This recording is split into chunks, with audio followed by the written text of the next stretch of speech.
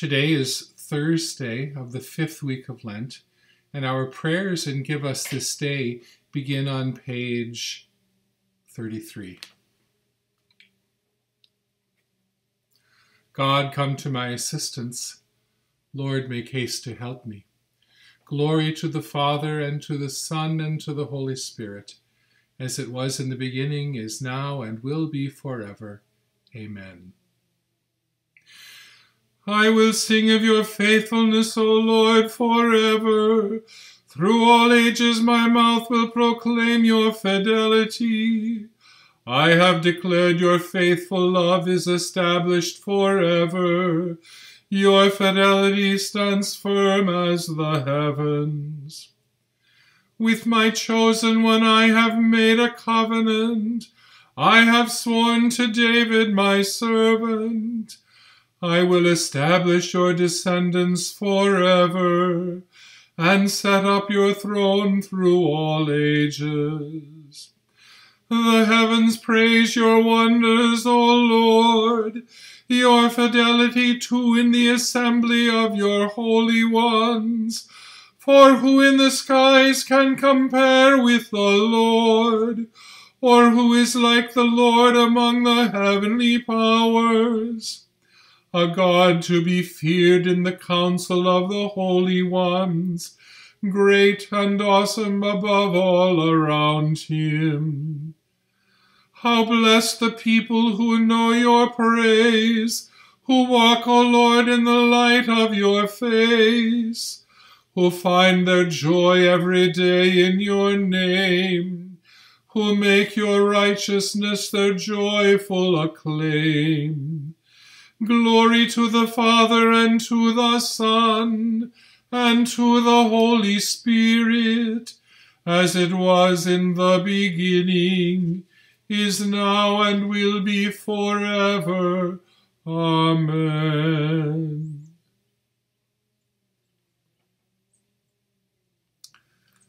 A reading from the letter to the Romans.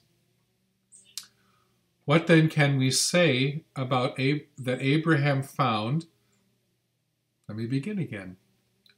What then can we say that Abraham found, our ancestor according to the flesh?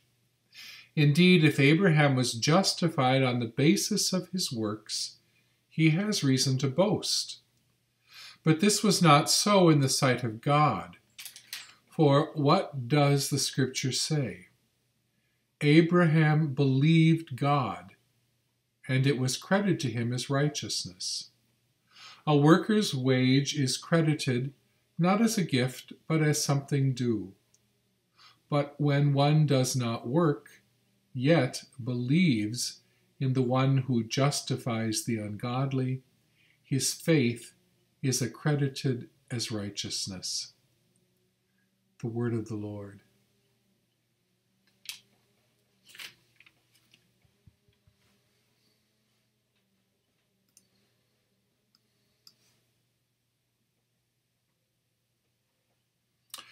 My reflection is going to go in a little different direction tonight because some of you have wondered, what do I do about confession during this time of physical distancing from each other? The issue is an important one for Catholics. So on the Catholic News Agency website, there's a very good article entitled, "Can't Go to Confession During Coronavirus? Consider an Act of Perfect Contrition."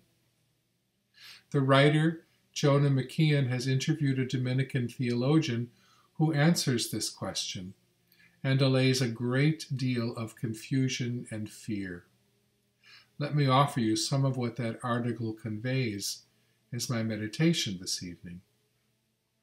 When Catholics can't seek God's mercy in confession, the Church teaches that it is possible to repent in another way, through an act of perfect contrition. Perfect contrition is sorrow for one's sins based upon love for God, which includes the firm resolution not to commit them anymore. When contrition arises from a love by which God is loved above all else, contrition is called perfect. That's what the Catechism of the Catholic Church teaches. The Catechism explains that perfect contrition remits venial sins. It also obtains forgiveness of mortal sins if it includes the firm resolution to have recourse to sacramental confession as soon as possible. Imperfect contrition, which is also known as attrition, which is sorrow for one's sins based upon the fear of punishment, is actually sufficient for a priest to absolve you in the confessional, but not enough to obtain the forgiveness of mortal sin without sacramental confession to a priest. That's how the Catechism explains it. Practically, there are two things a Catholic must do. The first is to pray an act of contrition out of love for God. Being sorry out of love for God has often been described as having a desire to be reunited to God because of who He is, because of God's perfect love for us, and because of sorrow for having offended God by sin. It means wanting to live in unity with God and to put aside the sins that stand in the way. There is no set formula for making an act of contrition, but a common one reads as follows: My God, I am sorry for my sins with all my heart. In choosing to do wrong and failing to do good, I have sinned against you, whom I should love above all things. I firmly intend, with your help, to do penance, to sin no more, and to avoid whatever leads me to sin. The second thing, then, a Catholic must also make a firm commitment to go to confession when that becomes possible. Of course, I can't judge any of this. All of this is the Church teaching based on what we understand to be God's relationship with you deeply within your hearts. Some come to confession as if it were a simple transaction. I will announce my sins, the priest will offer me penance and absolution, I go on my merry way. This is all about the deepest part of one's being and how one opens one's heart fully to God, and how the Church assists in that, in the forgiveness of sin. So an act of perfect contrition is not a replacement for the sacrament of penance, because the sacrament of penance remains the sole ordinary means for the forgiveness of mortal sins after baptism. Contrition is ultimately about conversion, which means turning away from attachment to sin and turning towards the sacraments, which ultimately means turning toward Christ. Pope Francis last week encouraged Catholics confined to their homes to ask God for forgiveness and then to go to confession when they are able. You do what the Catechism says, he said. It is very clear. If you do not find a priest to hear your confession, speak to God. He is your Father, and tell him the truth. Promise him, later I will confess, but forgive me now. And immediately you will return to the grace of God. I am one of those confined Catholics, and I am one of those who has no immediate accessibility to the sacrament of reconciliation as a penitent. So I know how you're feeling. Trust that God wants what is best for you, despite the privations and struggles of the present moment. I join you in looking forward to the time when we can meet again freely and celebrate all the sacraments together.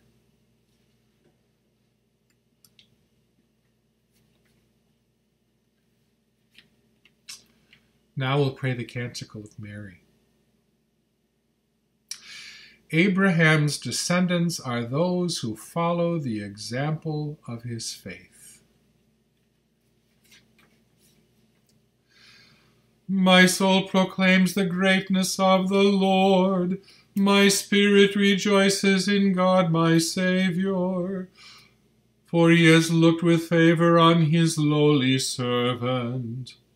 From this day all generations will call me blessed.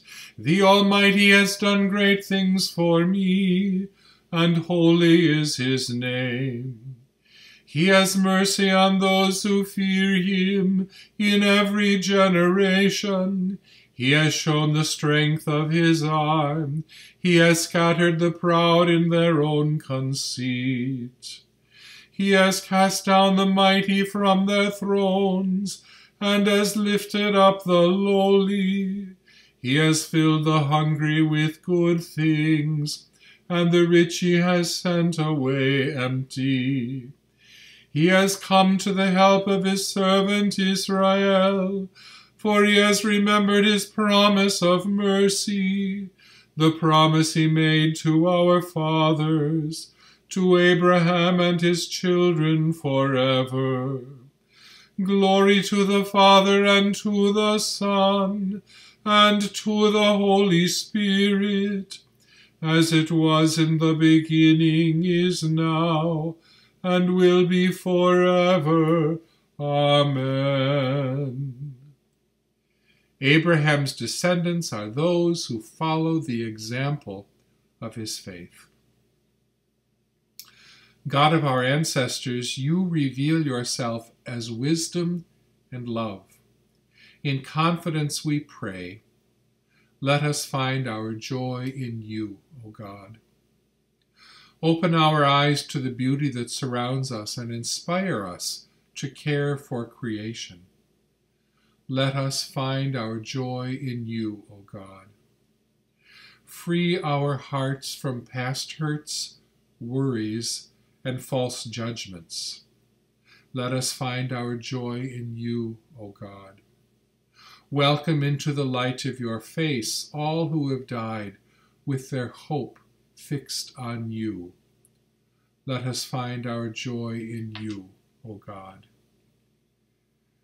Now let us spend a moment together in silence as we consider the prayers and the needs of our hearts.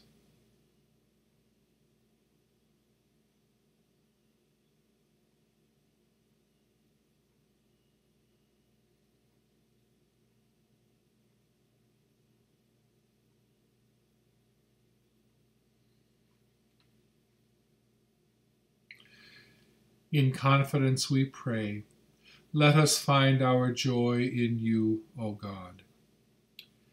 And now let us pray as Jesus taught us. Our Father, who art in heaven, hallowed be thy name. Thy kingdom come, thy will be done on earth as it is in heaven. Give us this day our daily bread, and forgive us our trespasses, as we forgive those who trespass against us. And lead us not into temptation, but deliver us from evil. May God strengthen our faith and lead us along the way of everlasting life in Jesus, our brother. Amen. As always, have a peaceful night.